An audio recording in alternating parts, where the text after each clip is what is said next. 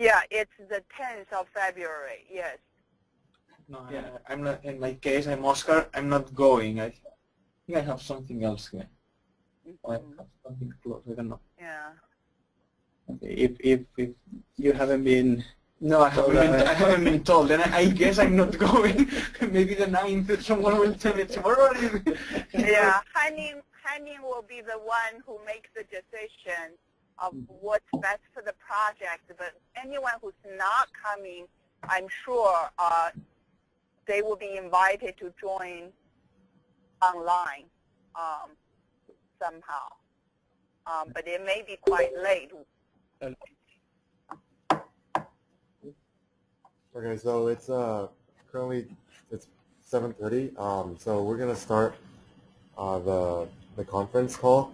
So from 7:30 to 7:55, we'll be having open questions or discussions that you want to have with Brian and I, or with our other collaborators that are currently online.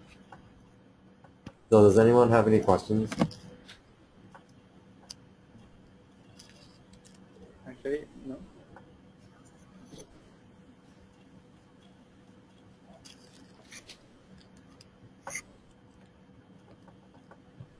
Okay, yeah, we'll be, Brian and I will be here.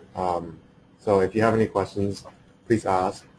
And you can also utilize the message box that's provided in the application. So you can type out your questions.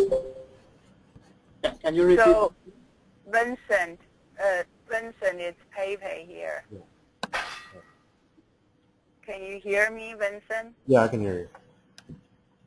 So, also, would you and Brian have questions for people at EBI? This also be a good opportunity that you two could ask questions. Yeah. So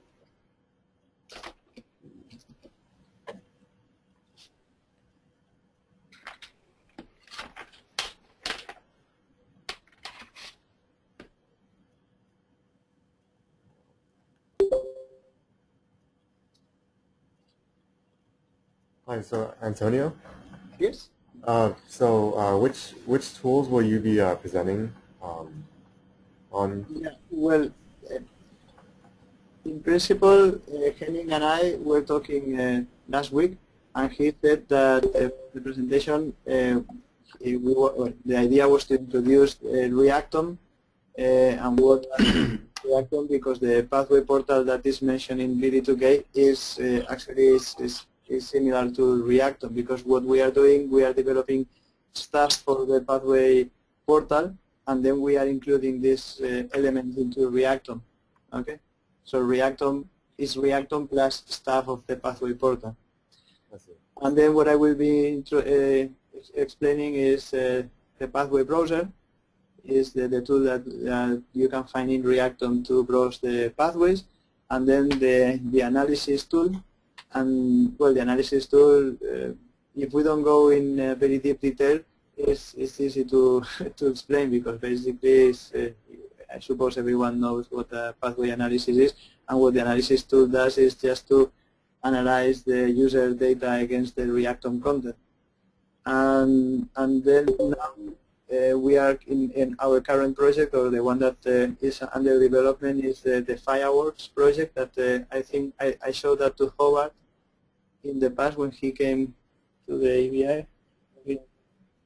Well, anyway, I can present you a little bit what Fireworks is. And the idea is just to show a map of the pathways in Reactom, all the pathways together, with this is a graph that represents the parent-child relationship.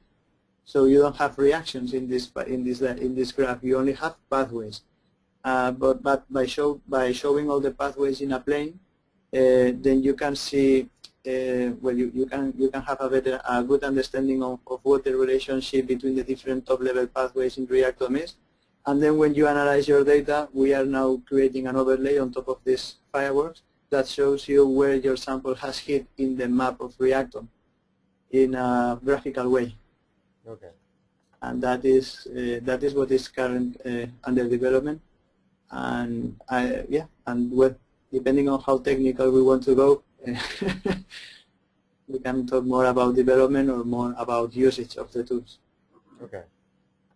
So I've got one question concerning this, and it was quite clear at the end of the discussion last time. Do we have the full slot, so a kind of double slot, or do we have a single slot for Reactor? I'm happy either way, but we need to know for the preparation. So do you require both slots, so about an hour?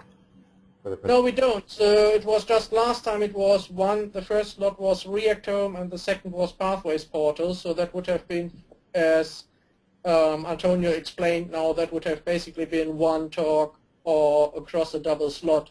We are happy to do only a single slot. It's really just for knowing what we should prepare for. Okay. Yeah, so a single slot would be fine. Okay, fine. Thank you. So, but Hanning, would you prefer we reserve the full slot, as this is sort of the beginning, that you could see what are the old options that we could communicate and integrate so we understand it better? Because that's how we're actually essentially doing it at our part.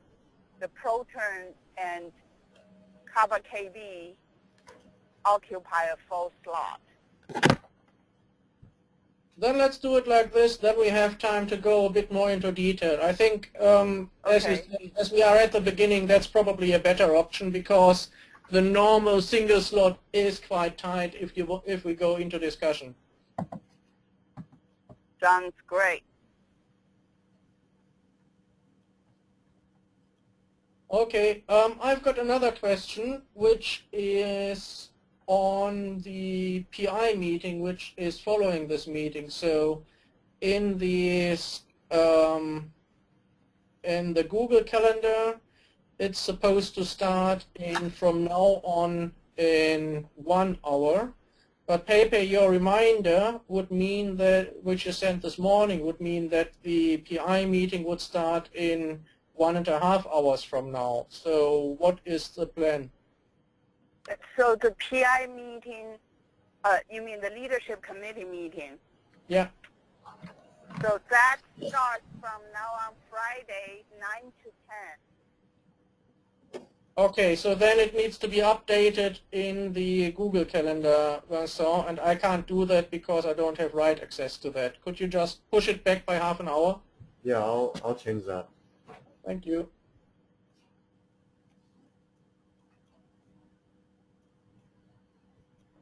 So essentially, the presentations in technical call will end. Then the leadership committee meeting starts, but the technical call can continue with another hour if there are discussions about it. Yeah. Okay. Yeah.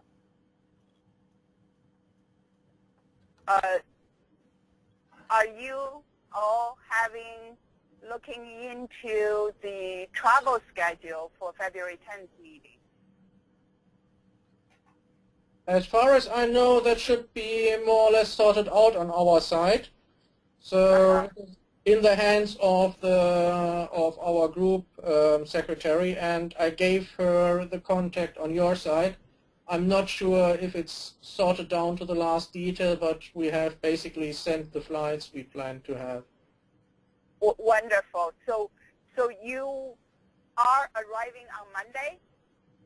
No, we will at least, in the end we will show up where Justin Paschal will be there, a delegate of Chris Steinbeck, and Antonio, who's on this call, and myself, so we will be 4. Wonderful. I think most of us will actually show up already on Saturday because we have that's wonderful. this giant jump in price. So if we stay over a Saturday, then the flight cost per person is about £600, and if we fly in on Monday as would be the most convenient, then it's about 2,300 to 2,600 pounds. Wow, wow. It's So incredible. how about then we organize, we'll hike or a long walk along the beach on Sunday, and then more discussions with one-on-one on Monday. Would that be something reasonable? Yes, that sounds fine for me. Okay, so I'm glad that that you guys will be here, that we can spend a bit more time together, because this is an opportunity we can get a lot of done. Yeah, I think also, Antonio, perhaps you can chip in here, but I think also most of us will only fly back on Wednesday evening because I have to leave on Tuesday before the dinner because I have to be in Frankfurt the next day. Most of us will actually stay for the dinner, and then you have to stay anyway on Wednesday. So I think, Antonio, you are flying back only in the evening, or when are you going back? Wednesday afternoon. Yeah, so most of us will also be still there, or at least some, Wednesday. Okay, that's good. So this is truly then an opportunity we could discuss details on the project. Yes, I thought if we are, well, the main reason is the flights, but also I thought flying Across from the, a lot of time zones for one day is not that efficient, so let's make the most out of it if we are flying anyway. okay. And I think also early in the project it's good to have FaceTime. Yes, yes, I completely agree. That's really excellent decision. Thank you, Henny. So the reactome presentation time is it next Friday? Yes, it is. Yeah. Wonderful. So that's also great planning. So we already have heard about it a little bit and then go from there. Yes. Yeah, so next week I have scheduled Reactome to go first at 8 a.m. Pacific time, and then at 8:30 we have mygene.info presented by Chun-Lei from Scripps. So that's our plan for next week. But didn't we just say that we now have the full-length slot for Reactome? A double slot? A double slot for Reactome. Only if we need it. So, yeah, if we need to have it for Reactome and have a discussion, then yeah, we can have the full slot. As I said, I don't mind, but I understood this is what we just agreed, that we would have a double slot for Reactome so that we can really go a bit into detail. Okay, yeah. We'll have that.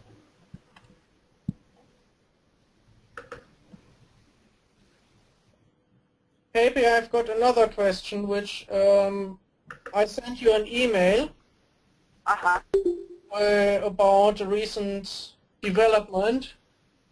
You will probably find it quickly when you look through your emails.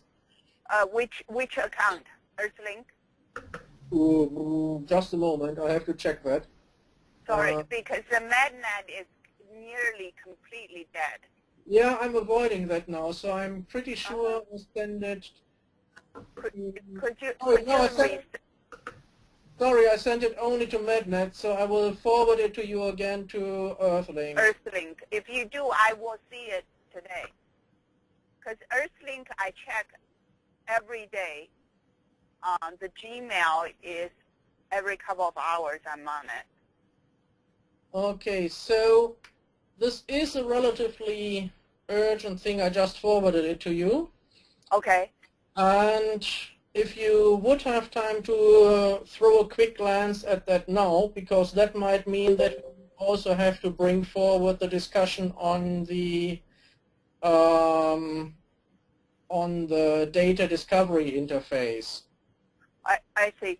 So I should be able to check it in an hour if nothing major would happen. So I am driving right now. Ah, okay, I see. Yeah, Yeah. then better don't. Okay, well then we can probably also discuss it next time. So, but there might be.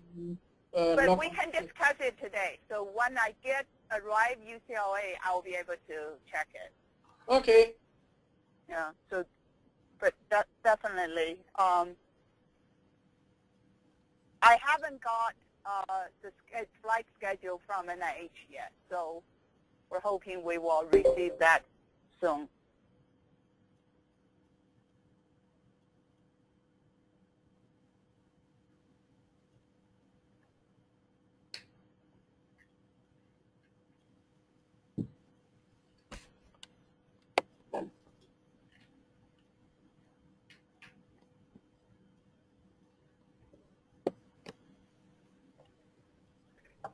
Okay, does anyone have any more questions?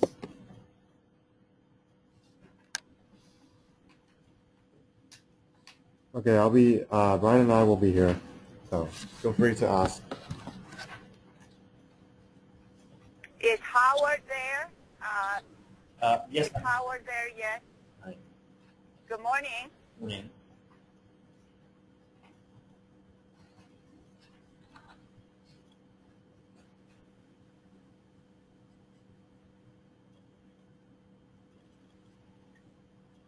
So I have a question for Howard and Vincent. Yeah. The cloud-based SOAP, where Hao Ming did the construction,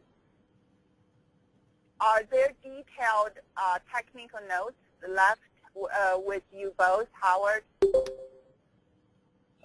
I'm speaking about the slide you have in your presentation today, which I took a quick look yesterday. So he didn't left any documents, but he left some comments on their. I have trouble hearing you, Howard.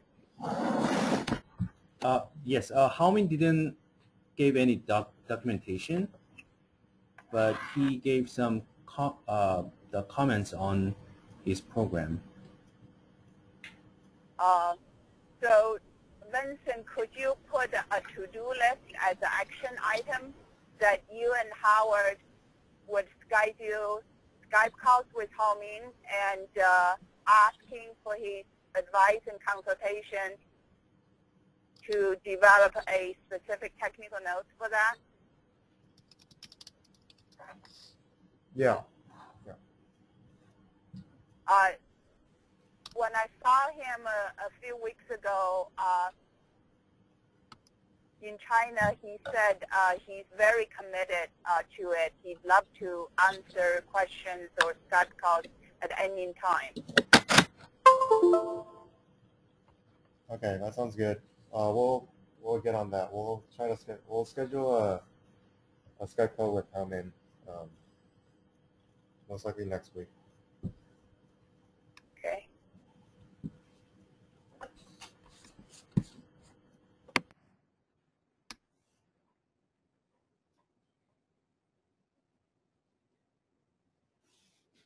We just switched to an amplified microphone. Can everybody hear us all right? Oh, it's much better. Thank you, Brian. Yes, much better.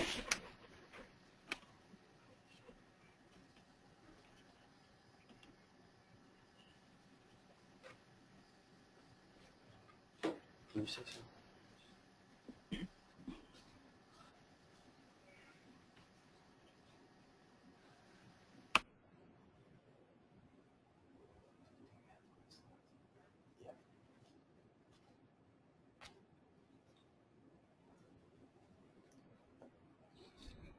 Testing? Did you hear? Testing? Okay. Loud and clear. Say something out here. It's not coming out of the speaker. Oh, just.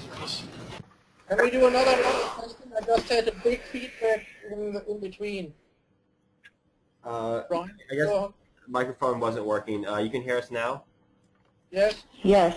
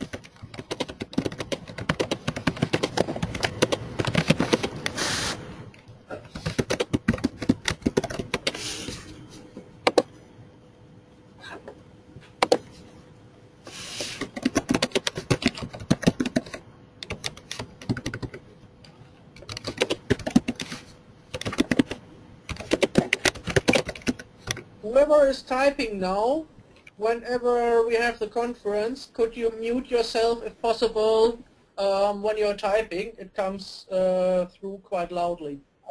Okay, I'll switch to a different microphone. Just 1 second.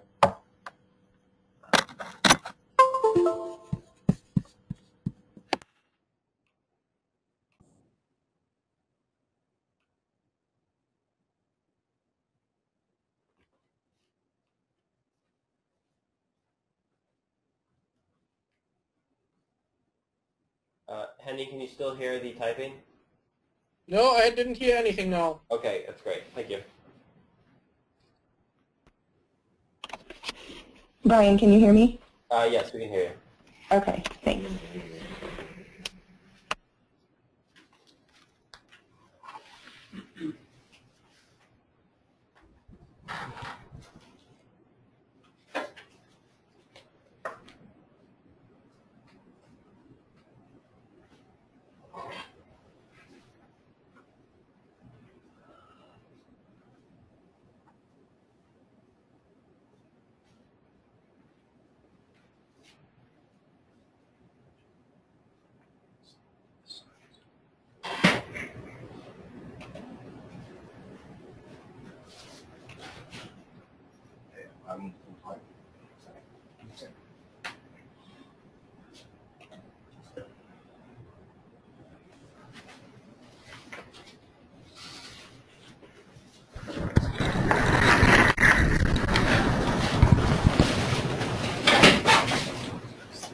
Yeah, I'll sit there.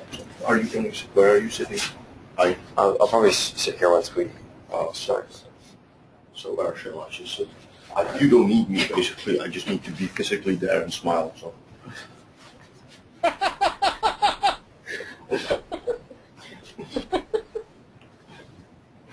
Happy smiling then.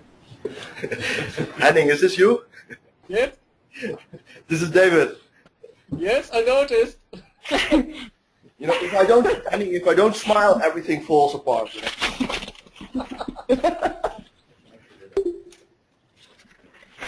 Nice, David. Very nice.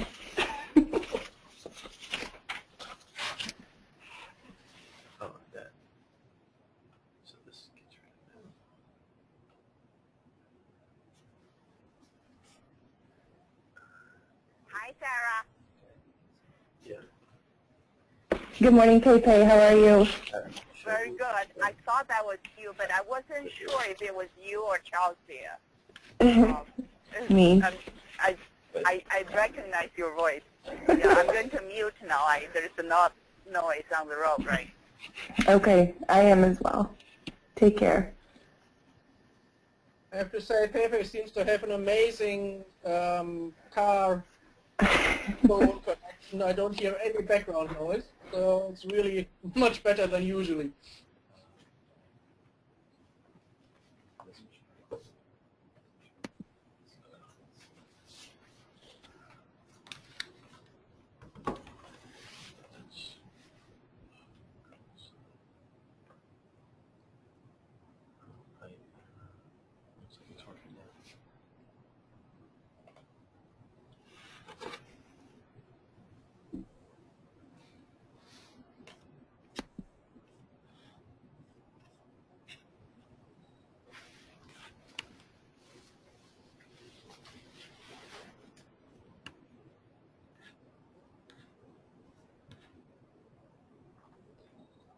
Can everyone see the slides being shown right now?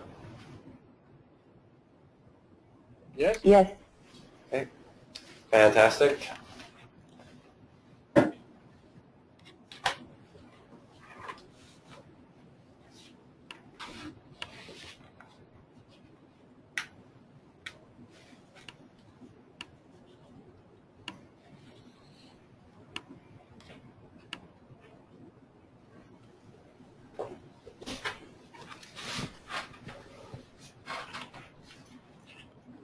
So we'll be starting at about 4 minutes. So that's when our first presentation will begin.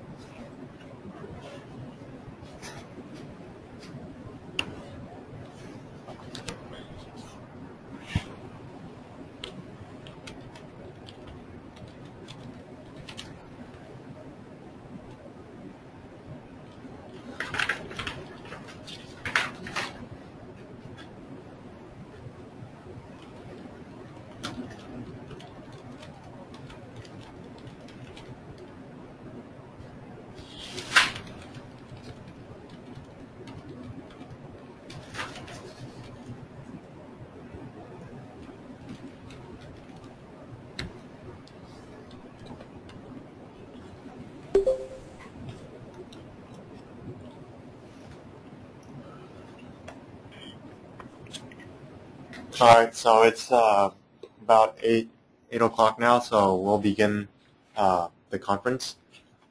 So good morning, everyone, for those in the U.S., and then good afternoon to our friends in the U.K. So today we'll have 2 presentations. The first one is COPaKB, and the second one is ProTurn. Before we begin our presentations, I want to briefly go over the structure of the presentations. So on the screen, I currently have displayed the list of interfaces that we've proposed to create for the BD2K project. Since we're starting with COPaKB and ProTurn, we'll try to start with the tools related to the reverse expression interface, but I mean it's not a strict set that we'll be sticking to. But the first round of presentations will give us an idea of what each tool is about and how they'll be working with each other. So these presentations will really be giving an overview of the tool, and we'll save the technical details for the second round of conferences. And the purpose of these presentations is really to give you an idea of what the tool does and possibly how you can collaborate with it. With regards to today's presentations, each presentation will be about 20 minutes, followed by a 5 to 10 minute Q&A portion.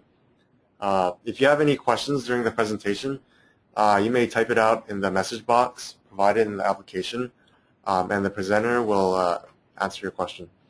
So any questions before we start the presentation?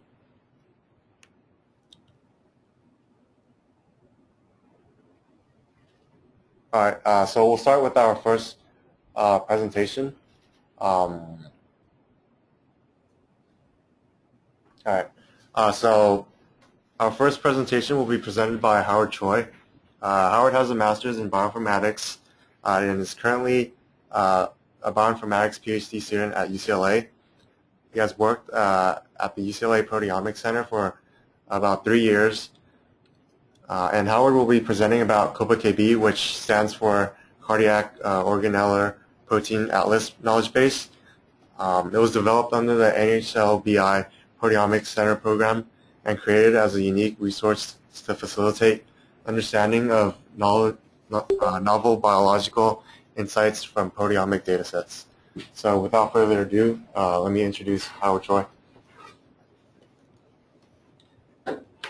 Hi everyone, my name is Howard Choi from UCLA. I'm very glad to introduce our comprehensive cardiac proteome knowledge base, which is named COPaKB.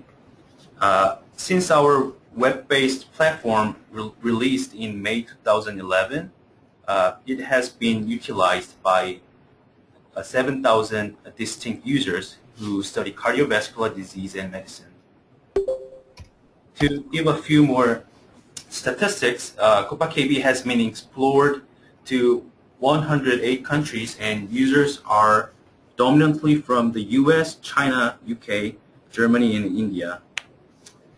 Since COPaKB is one of the key resources of the BD2K project, all proteomic data and tools, as well as relevant cardiovascular phenotypic information in COPaKB will be publicly accessible by RESTful API. Before go over the COPaKB, I would like to introduce each member of the COPaKB tech team. Vincent, he holds a bachelor's degree in computer science. He has been working in our lab for 2 years as a computer programmer and a bioinformatician. As you all know, he's the BD2K DSR project coordinator, and in the COPaKB project, he mainly works on database construction and back-end algorithm development. Next, Raul Esqueda is a computer programmer. He's primarily working on the COPaKB website and data visualization tool. Hannah Cho is also a computer programmer who is currently improving the functionality of our iPad application, iCopa, which is available in the Apple App Store for those who have an iPad, and it's a free application. Next, Kevin Su is a newly hired computer programmer who will be working with Vincent and I on the API development. And lastly, I'm the bioinformatics PhD student and COPaKB project lead. So our presentation is composed of 3 parts. 1, introduction to COPaKB. 2, demonstration of COPaKB usage. And 3, API development. I will cover the first 2 parts, and Vincent will talk about the API development.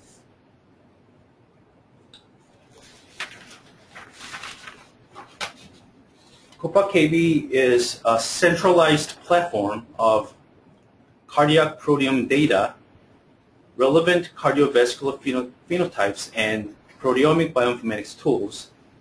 And COPaKB includes mass spec data as well as curated protein molecular and biomedical phenotypic properties, which are organized into the relational database MySQL version 5.6. And COPaKB is also interfaced to a website for public data retrieval and analysis.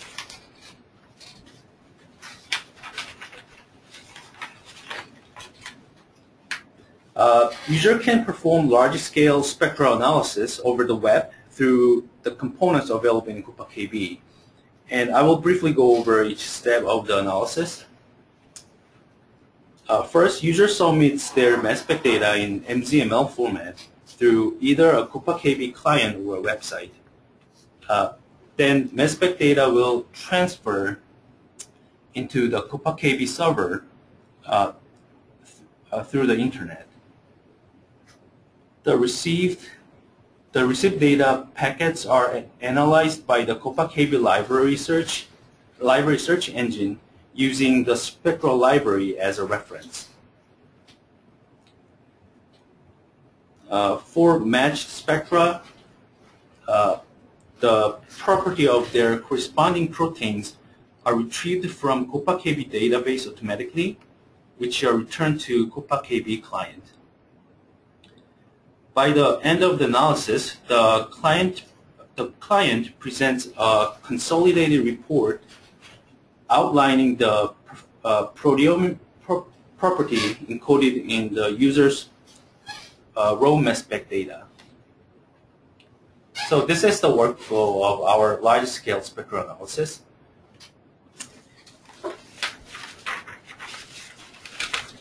And currently, COPaKB features high-quality cardiac proteomic data of 10 modules spanning multiple species and organelles within each species.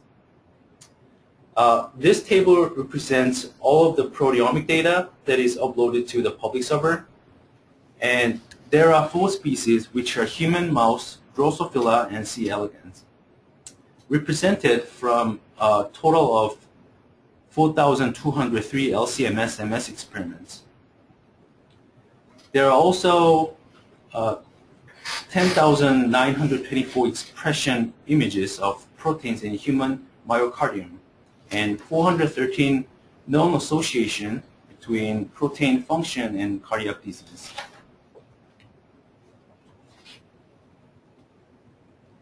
So human mitochondria, human proteasome, mouse mitochondria, mouse proteasome, and mouse cytosol, Drosophila mitochondria were collected by the sample collected by UCLA, and the rest of modules were curated by the public resources.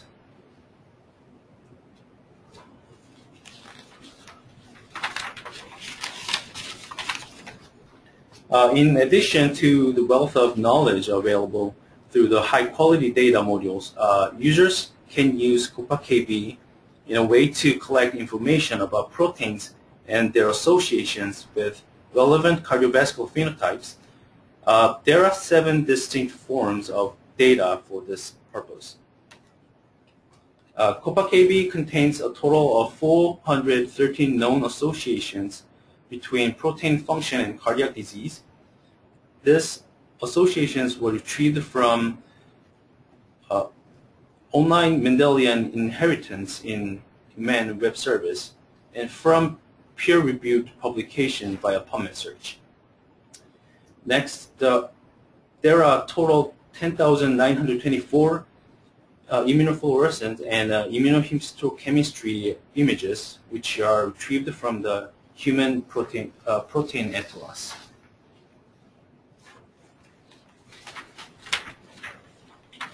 The differential expression of gene transcript was integrated from gene expression atlas, and gene ontology annotations were obtained using UniProt and QuickGo. service. The relationship among different goal terms were delineated using ontology lookup service by Envoy API.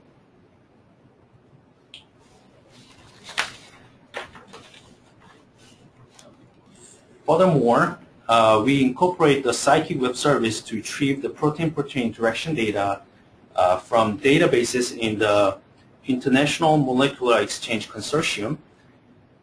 And lastly, we utilize the Reactome Web Service to extract human pathway data.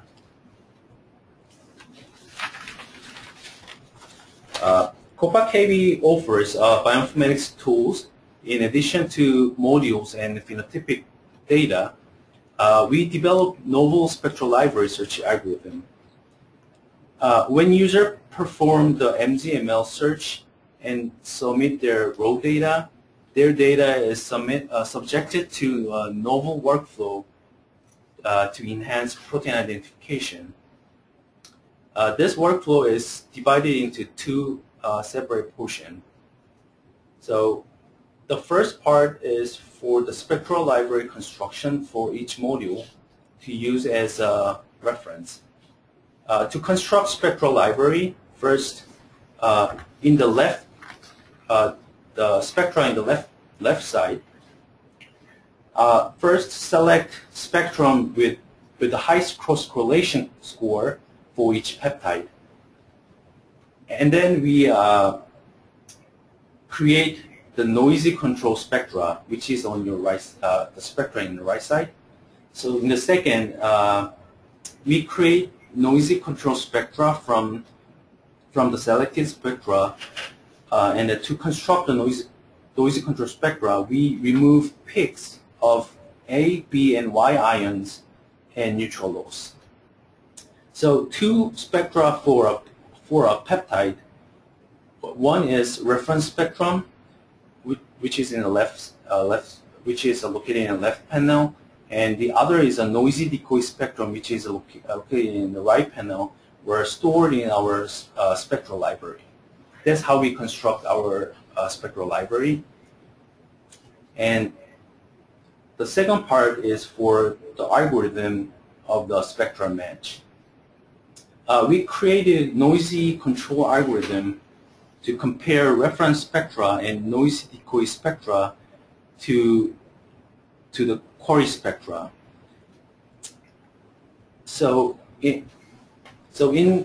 the spectra match in the left side, once the user submit their query spectra, it measure the correlation score between the reference spectra and their query spectra, and the correlation score is named dot product. And the right side, the noisy dot product, which is a correlation score between noisy decoy spectrum and query spectrum, is measured. So the noisy dot product calculates the contribution of noisy peaks toward the overall assessment. The dot product provides an overall assessment of their similarity, and noisy dot product provides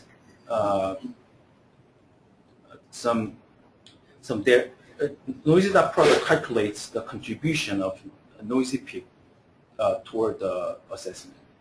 So thereby, the difference between dot product and noisy dot product value highlights signals representing characteristic fragments from the peptide precursor. And with this strategy, we demonstrated that our noisy control strategy significantly increased the sensitivity, and it decreased error for the protein identification.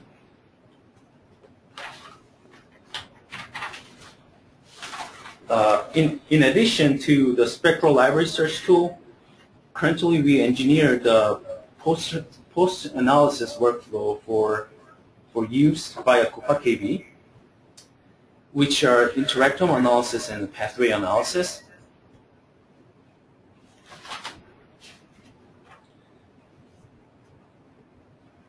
So in this pipeline, users submit MZML data for the protein identification, And once the file are transferred to the COPaKB server, spectral library search engine identifies the proteins.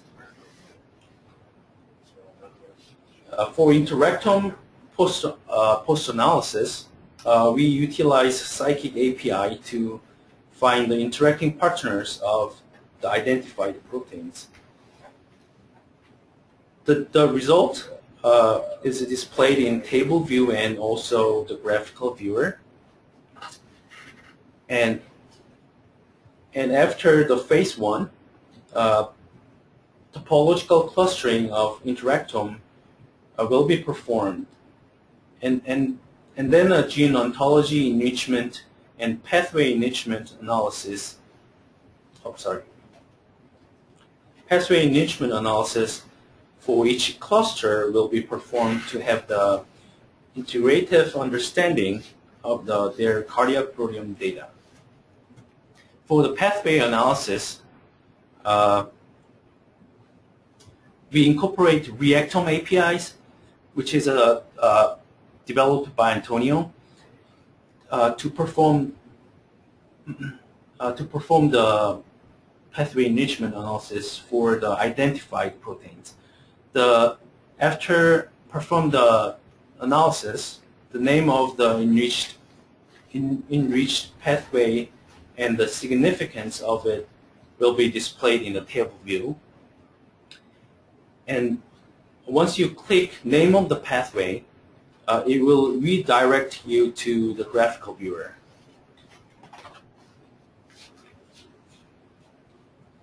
Yes, and then I'm going to quickly go over the demonstration of the COPaKB usage. Before I go over, do you have any questions so far?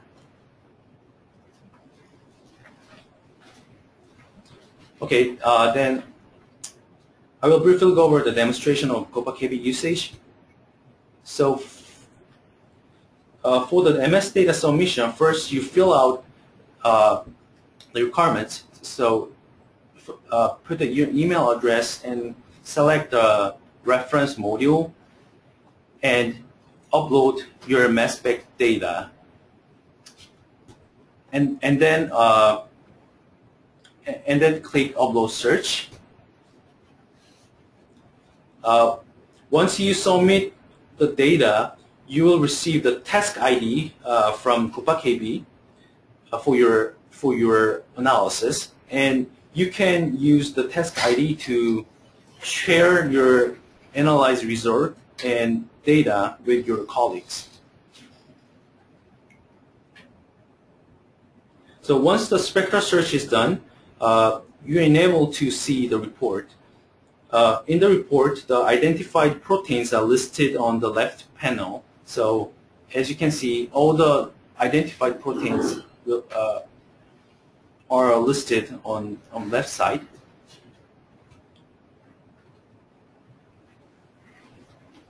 And by clicking the small icon in front of besides the protein, you'll be able to see the corresponding peptides.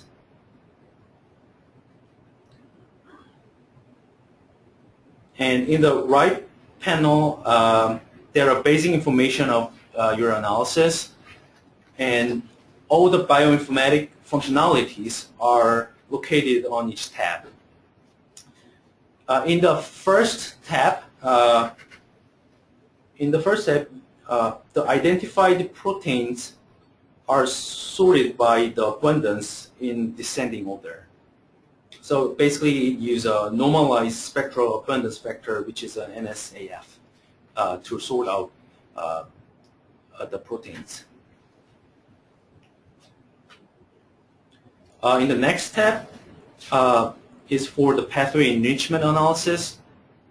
So as I previously said, COPaKB employs a RESTful web service of the newly developed Reactome API to generate the table. And so basically it takes a list of the protein as an input, and the output will be the name of the enriched pathways with an indicator of their significance, such as a p-value or FDR. And each pathway name is linked to a Reactome pathway browser for the visualization. So if you click the name of the pathway, it directly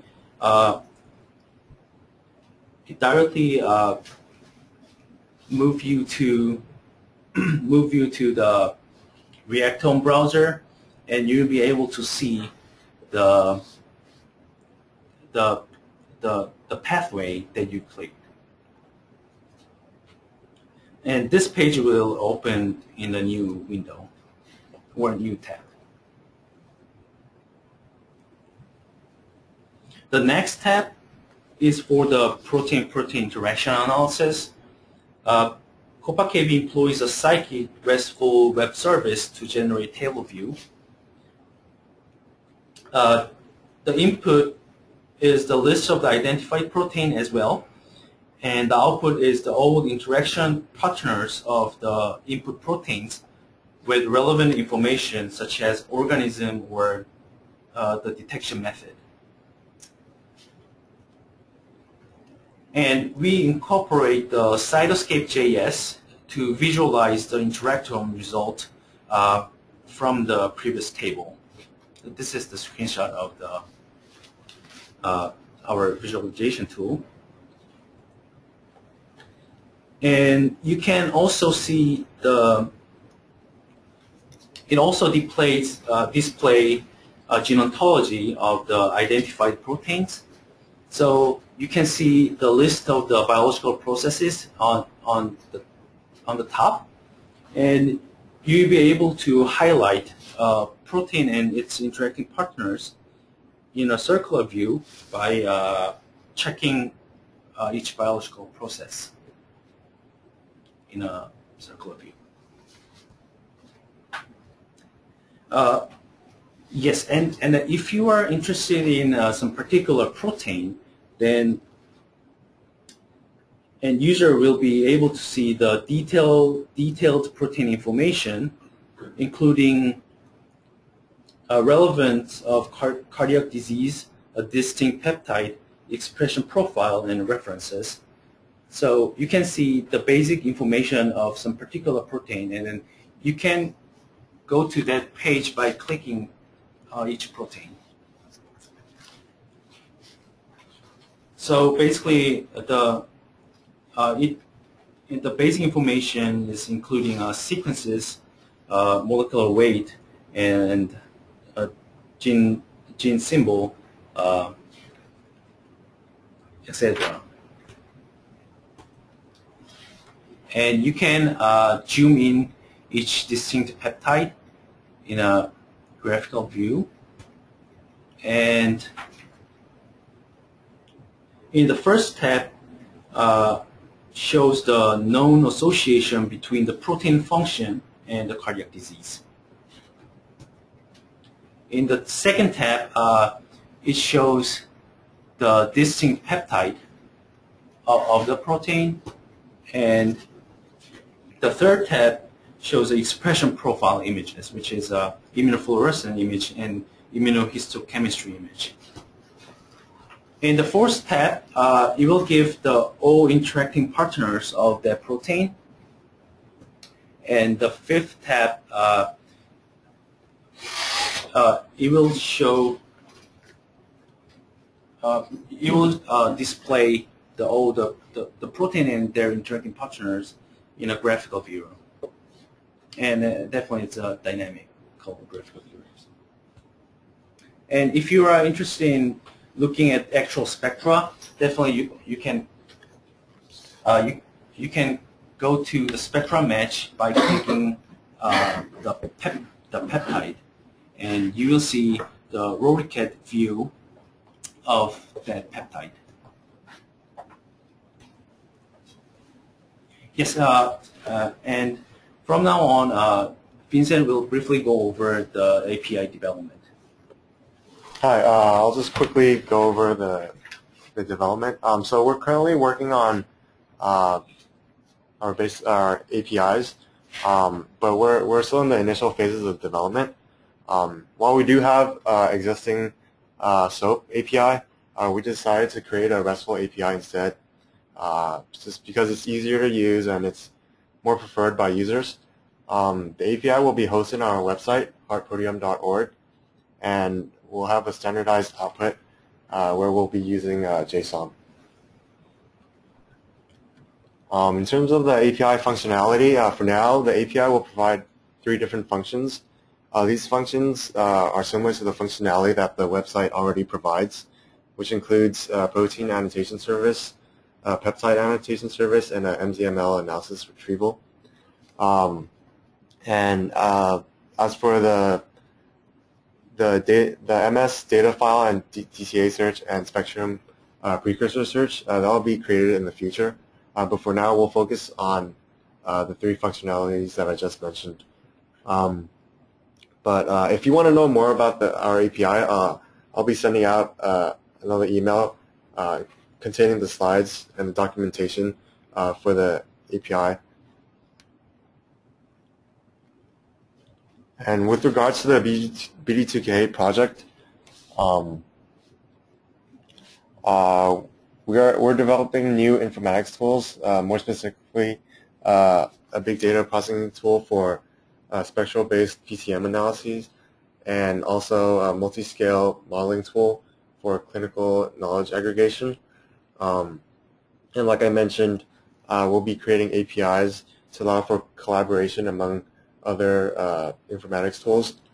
And we'll also be collaborating with a number of tools to develop the interfaces specified in our grant proposal. And this includes the data discovery interface, the expression interface, and the reverse expression interface. So I'll just give a quick summary. So the current features that we provide include high-quality cardiac proteomic data with relevant cardiovascular phenotypes, and also bioinformatics tools. And for our future developments, we're hoping to provide an API to share our data and our tools. And we're hoping to expand our platform to other biomedical fields in the future. Thank you for listening to our presentation. Do you have any questions?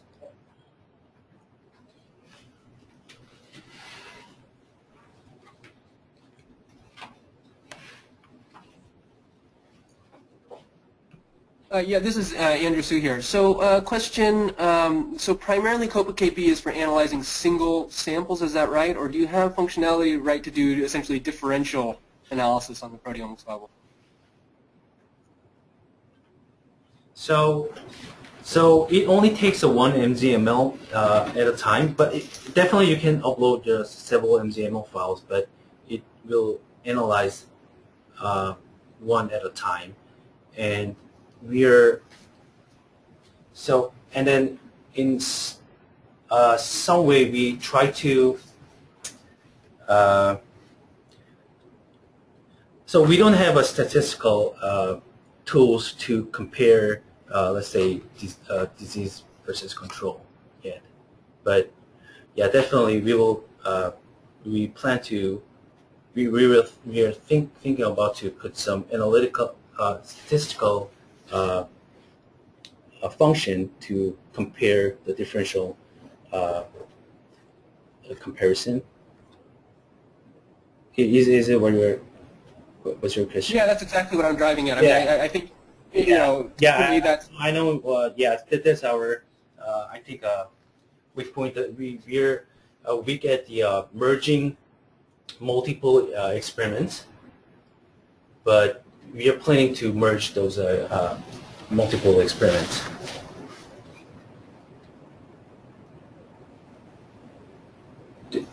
Did I answer your question? Yes. Okay. Andrew, maybe I could help also a bit more.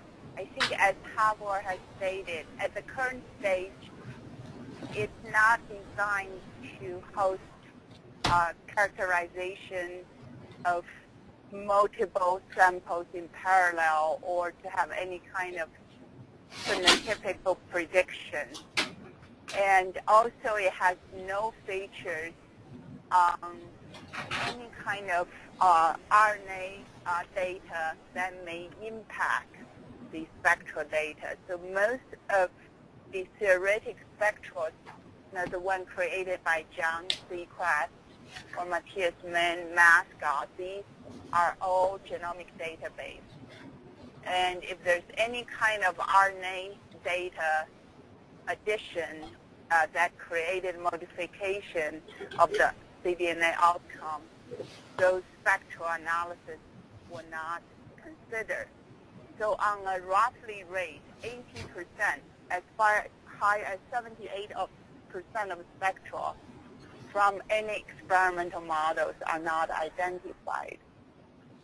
So this issue, the RNA sequence data modification issue, as well as multi-sample parallel comparison issue, were all sort of mentioned but not detailed in the DSR plan. However, we are collaborating with 2 other groups on campus trying to respond to the RSA of the BD2K and targeting just these 2 specific issues. But it will be sort of related to the DSR of our center, but with additional, hopefully, funding from other sources. Great, sounds good. I mean, I think just so you know, right, we specifically regarding the comparison to RNA databases, I mean, clearly that works as far as DNA databases as well. So, you know, one of the things that we proposed in the proposal is actually using the Welderly data as another reference data source. Yes. So that's something that's in progress on our end. And then also we have a postdoc who's just also, in addition to Welderly, just taken all the genomic sequences out of the 1,000 Genomes Project and essentially used that to create, you know, peptide libraries for referencing. So that would be one area of interaction. That's wonderful. That's wonderful. So for the Welderly, you will have the RNA-seq data as well, right? I don't know. Ollie, do you want to comment on that? Yeah, there's no RNA-seq data. I mean, we have lymphoblast lines for maybe a few lines of Welderly, but it's nowhere near complete. Look, no, we don't have RNA-seq data. But on the other hand, one thing to add to the peptide library thing is for the Welderly, 200 of those samples are phased data, so you'd be able to make, you know, true phased proteins rather than trying to come up with what the actual combinations are, which you don't have. And even the 1,000 genomes data for multiple amino acid substitutions, we'd have that in the Welderly. Oh, that's excellent. That's great.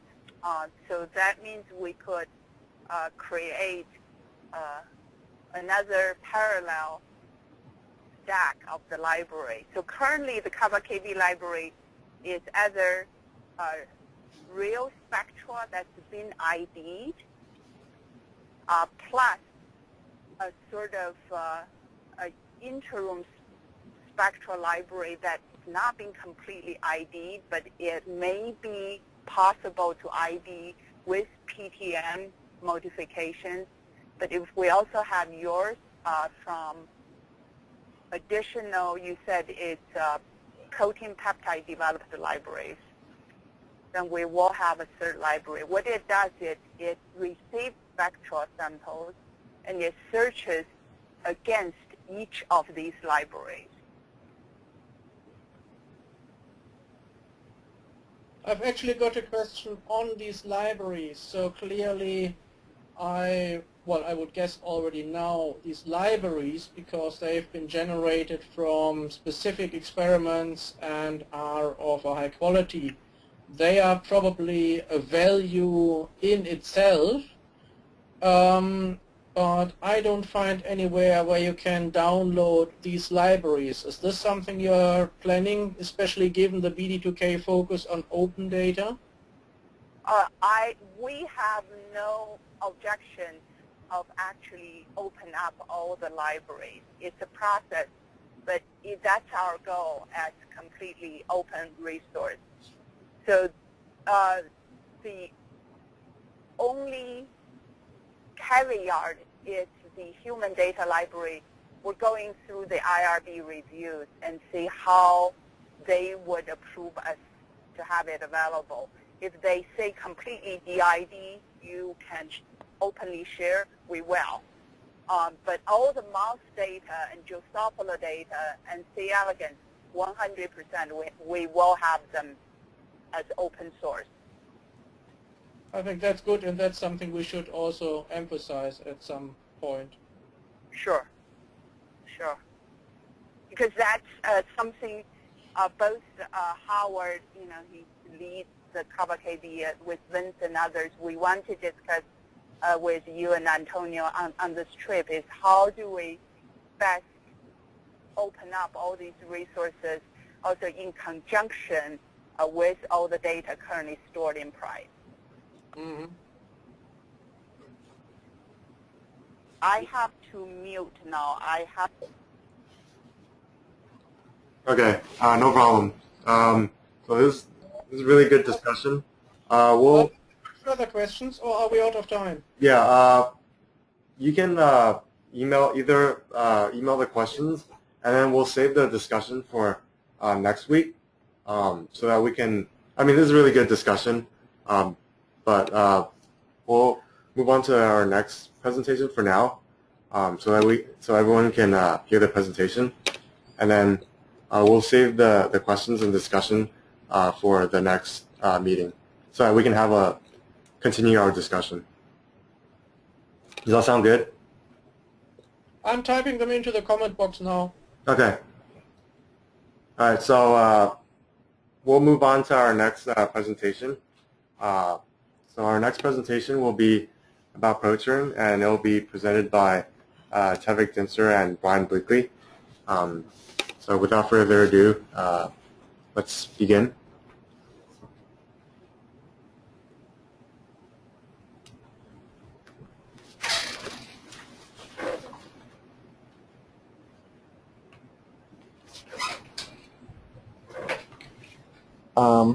Hi everyone, my name is Tevik Dinser, and Brian and I will be talking about ProTurn today, which is a protein turnover analysis tool for heavy water labeled mass spectrometry data. I'm Tevik Dinser. I'm the primary developer for ProTurn, and I've been a part of the group for almost a year now, about 10 months. And I have a Master of Science degree in electrical engineering. And Brian here. Yes, I'm the training and consortium project manager for B2K, but prior to that I was a ProTurn developer, and I'm still working on ProTurn. And also we have Hannah, who, as mentioned in the last presentation, is also a COPaKB developer. Let's see. So what is ProTurn? ProTurn is a modeling application that enables us to assess the changing protein of a subject through heavy water labeling. So most analysis tools will only analyze a single sample, but ProTurn is designed to analyze and provide insights for a time series of samples from the same subject. We use it for cardiology, but we believe it's widely applicable to large-scale studies of human disease mechanisms in other disciplines. Okay, I'm going to briefly go over the experimental setup. So we have human and mouse subjects ingesting heavy water, and as you can see here in row C, for these human subjects, the body water makeup slowly increases up to about 2% over a period of 2 weeks when ingesting heavy water. And what that does is that shows in the mass specs, these peaks will start to shift to the right over time. And the way we quantify that, we take the lightest, or the mass isotopemer, which would be M0, and we take the ratio of that M0 to all the other mass isotopemers. So you see down here in point D, we've got a M0 to MI ratio. And over this 2-week period, excuse me, over that 2-week period, the M0 to MI ratio is decreasing. And we use that to calculate the exact rate of turnover for specific proteins. And here you can see for different human subjects, the different turnover rates for a great variety of proteins. We have 2 different mathematical models to calculate the turnover rate. We have one for a mouse and one for a human. The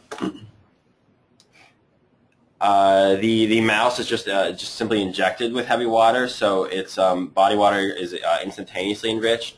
But because the human has to ingest over a period of time, the amount of heavy water slowly builds up in their system, and then those deuterium atoms are slowly incorporated into the proteins. So it turns into a nonlinear enrichment model. Are there any questions about the general experiment? Okay, Tavik will take it from here. So our tool takes 5 different kinds of inputs.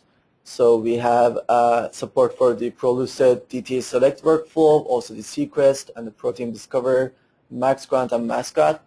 And we get the raw mass spectral data in MZML format. So here is a typical workflow. At the beginning, we have 2 kinds of input files, the MZML files and the input files, which could be ProLucid DTA file or sequest and such. And then we go into the integration step in which we integrate over retention time to calculate each protein abundance for each time point. So at day 0, we have a time point. At day 3, we have a time point. And all the way up to day 14 or more, depending on your experiment. And we get these time points for each and every identified protein in the sample. Then we go into the curve fitting step, and in here we take the time dependence of the abundance into account, and we fit either the mouse model or the human model into the data. And the final step is displaying the results, and I will go over them briefly, each one of them. So in the integration step, this is what the ProTurn graphical user interface looks like. On the left panel, you can input your parameters for the experiment, and on the right side, you can see the process and how far into the computation we are.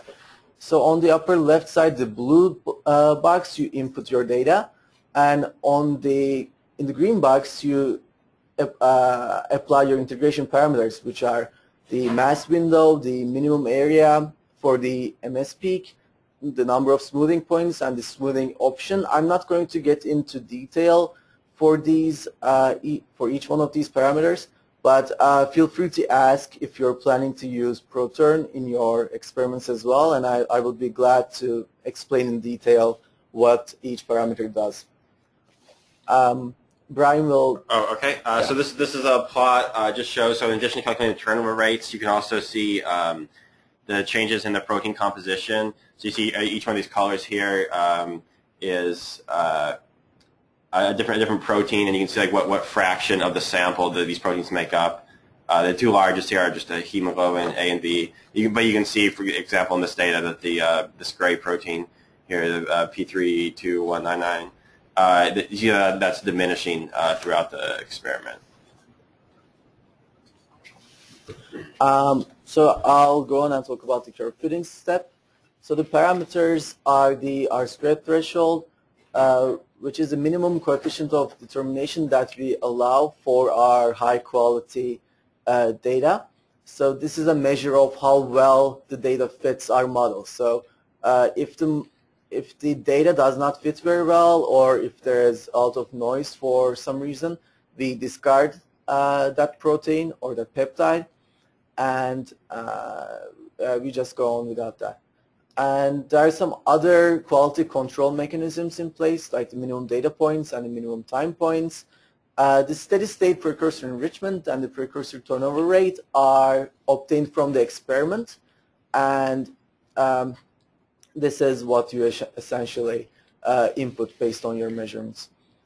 And we also have an option to include protein modifications, the post-translational modifications in the analysis or not, and that is also allowed to change. We have a few curve fitting types on the upper right. So we have steady state curve fitting type, which is for the mouse model, and the non-steady state for the human model. And there's also another option, which is a non-steady state with free variables. This is what you would use if you don't know, for whatever reason, the steady state precursor enrichment and the precursor turnover rate for your experiment. So the algorithm will try to optimize these variables as well to make the best fit. Here is what the results look like. So here we have two different kinds of proteins, and each peptide is given here, all the turnover rates and all the other data. And when you click on the display graphs button, you will get the graphs output. Here we see the so the highlighted peptide has a pretty good fit with the model. And here you can also do some quality control as well and filter the results. This is the comparisons interface, and this allows you to compare, for example, the control group and the experimental group, and do all kinds of statistical analysis on them. And up to 6 different data groups can be compared with the primary group. So it would be 1 and 2, 1 and 3, 1 and 4, and such. Okay, so possible future directions for taking ProTurn for V2K. So integrate through reverse expression interface, COPaKB and Pride. This is the tricky part. So this table here you can see is from the grant, and lists one of the new interfaces as reverse expression interface.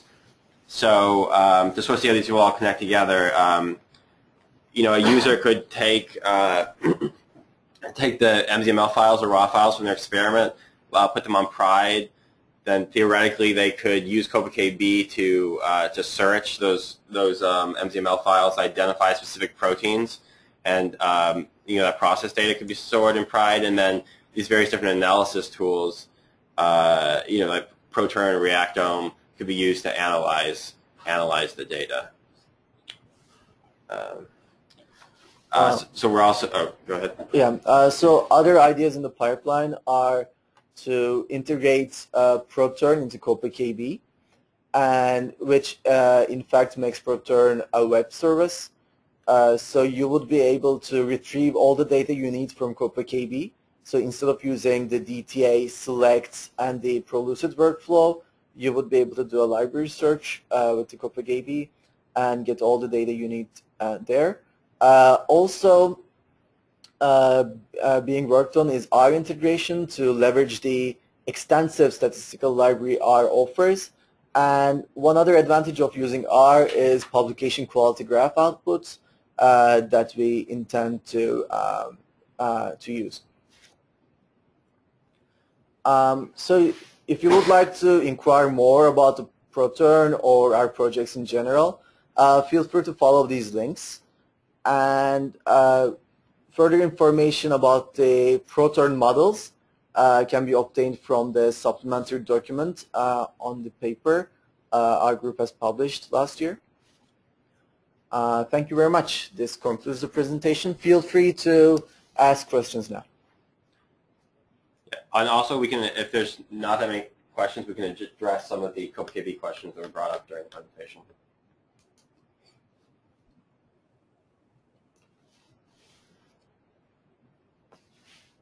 So this is Andrew again, so I'll start. So with ProTurn, realizing you just published this, I mean, do you have any sense about other groups using it, right? I mean, as we think about BD2K, we want to think about infrastructure that gets used widely. I mean, I guess I'm trying to put ProTurn on that spectrum since it does require some, a specific experimental design.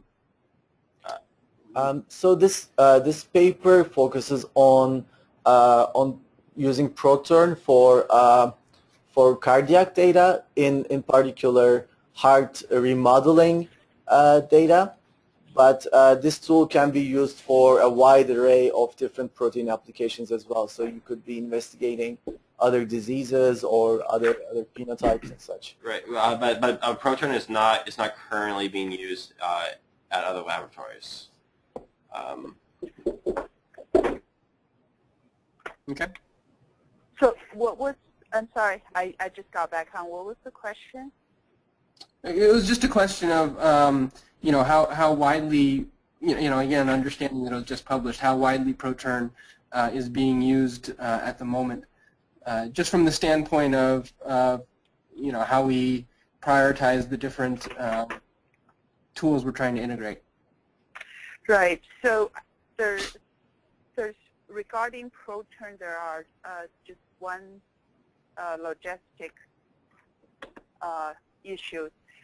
We do plan to have it widely used. That's the design, as Brian and COPaKB have stated. But ProTurn was developed before this whole BD2K concept.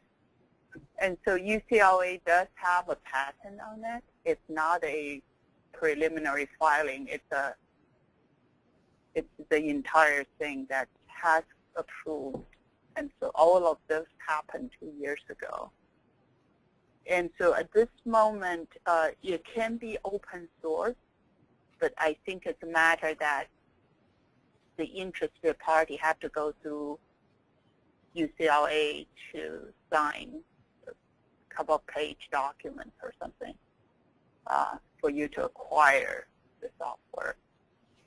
But we have been approached by other laboratories to work on it through a collaborative effort.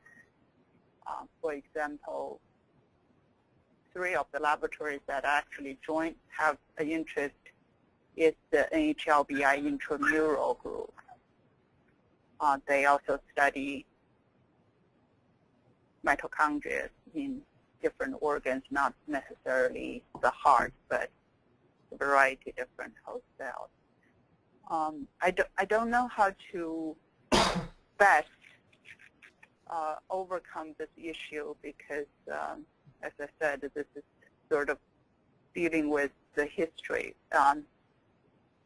Okay, well, I mean, I think, I don't think that's a problem we need, or, an issue we need to solve now. I think it's just good to know what the current status is, so thanks for the clarification. Yeah. I maybe had one other question, and maybe this one's directed a little bit more towards Henning. I mean, I like the model where, that you guys outlaid where, something goes into proteome exchange and then, using the expression interface, I think, or reverse expression interface, I don't know which one, but I mean, it would, programmatically send this through, ProTurn or something like that.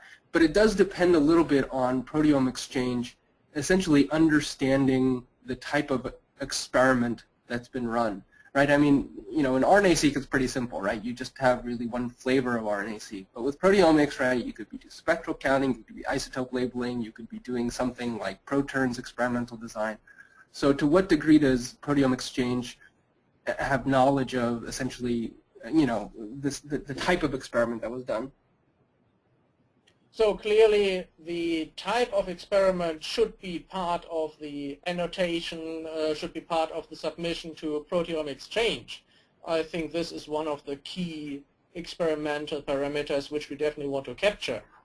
So that's one part of the answer. But the other part of the answer is that I don't see that everything has to go through proteome exchange. So I would much rather see this as we allow a nice workflow where something is submitted to proteome exchange and then can be passed on to analysis tools. But all of the analysis tools obviously should also be accessible directly. So this is very much like the current reactome analysis interface works. So you can either upload your tab delimited file directly into Reactome and do the Reactome analysis, but we also provide web service access so that you can directly access it from Pride or currently from one other project, which is also a joint EU-US project, Blueprint. And so it's not that you are tied to this. This is only so that we enable a good workflow between the different components we develop, but it should not be exclusive. It should be one option. Yeah, I think that's a great point, and I agree 100%. I was just more thinking about the bridge between, you know, the data repositories that our consortium helps develop, like Proteome Exchange and the expression interface and so forth, and the tools like ProTurn. Like, for example, right, suppose somebody had a spectral counting experiment. You know, we need to know that the send to ProTurn, as just an example, button should not be there unless it was, you know, through the, you know, done with the experimental design that the ProTurn software would understand. Does that make sense? Yes, I understand what you mean, and I think we have to figure out as we go forward what the precise answer is, whether the answer is the system is clever enough not to offer options, or whether we say we require the operator to be clever enough not to use these options. And I think the answer might be somewhere in the middle or might be a case-by-case distinction. Okay.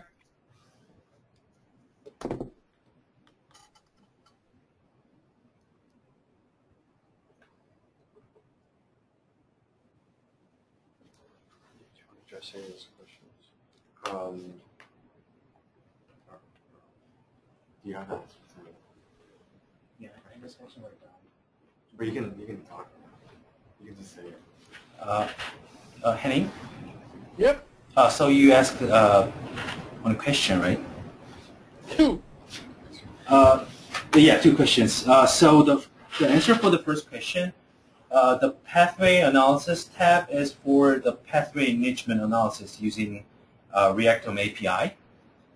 And the Reactome pathways tab only shows a list of the involved pathways of the identified proteins. So both tabs actually utilize the Reactome resources. So that's why, yeah, maybe we will change the name of the tab to make it more clear.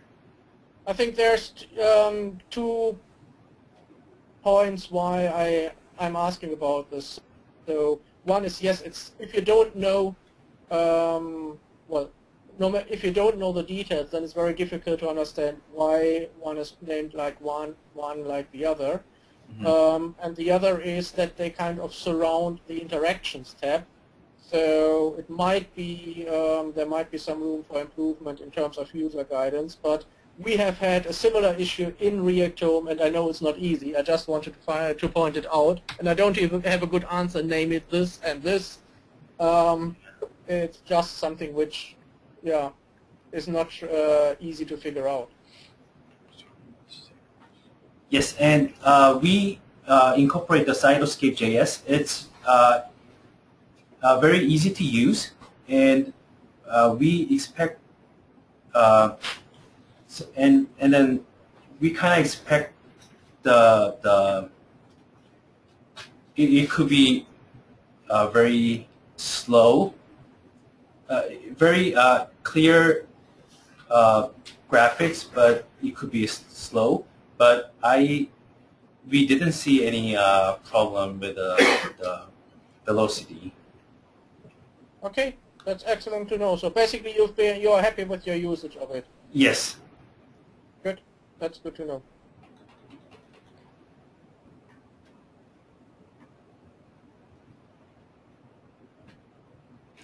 So answer to the Andrew Hughes question. So gene expression atlas is it changed the name, so it's an expression atlas of the EBI tool. To answer the second part of the question, the GTEx data will be available through the Expression Atlas 2. Okay. So ProTurn output formats. Outputs tab delimited text files that go to Excel. Also, SVG output and PDF outputs for the graphs. Yes.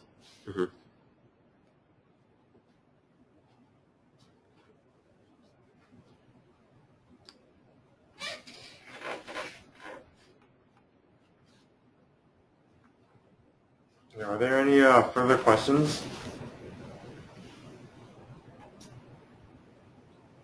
So we'll give you all some time to absorb all this information, take it all in, and we'll post this meeting online so you guys can view it if you need to, and then we can continue the discussion next meeting if needed.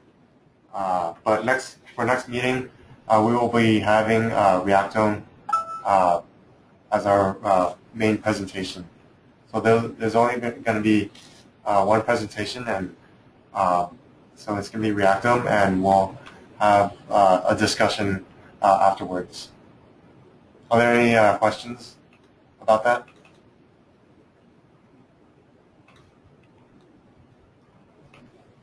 Okay, that sounds good. So right now we'll conclude the presentations portion, and as of now we'll go into any open questions or discussions that you may have regarding the project. So if not, if you don't have any questions or anything, you guys can leave. But thank you for coming. We'll send out an email with all the updates and the minutes. Thank you. Thank you. Thanks, guys. Thank you. And thanks for very tight chairing. I think it worked very well. If you want, I could show a quick example of the output format for ProTurn. So you can see it just lists the different proteins by their UniProt ID, the names it looks up online through UniProt, and then it lists all these different parameters. And it's all just tab limited, so it's easy to parse with Excel or yep. Yeah, so we can stay on the line and continue to talk about ProTurn or COPaKB or anything else. So yeah, this is a good format that's easy to parse, by R, MATLAB, or Excel or anything.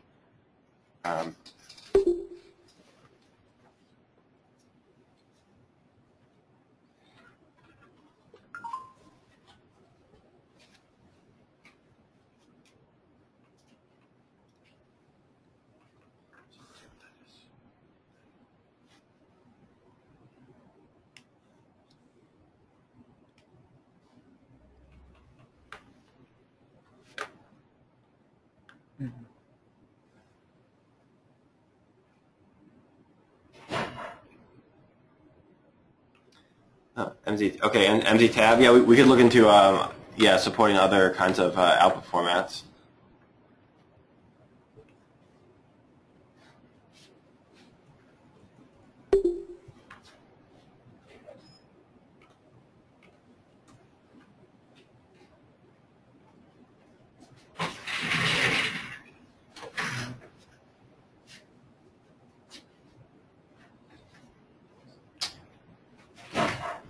I just read the overview. It could be a good fit.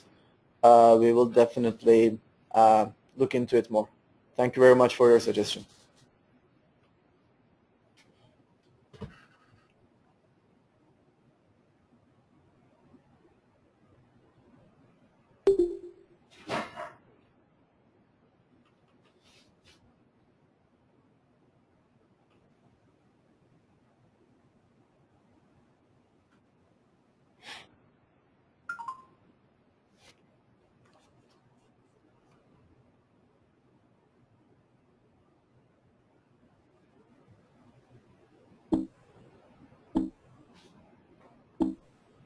Okay, so we'll stay on the line for at least another 30 minutes.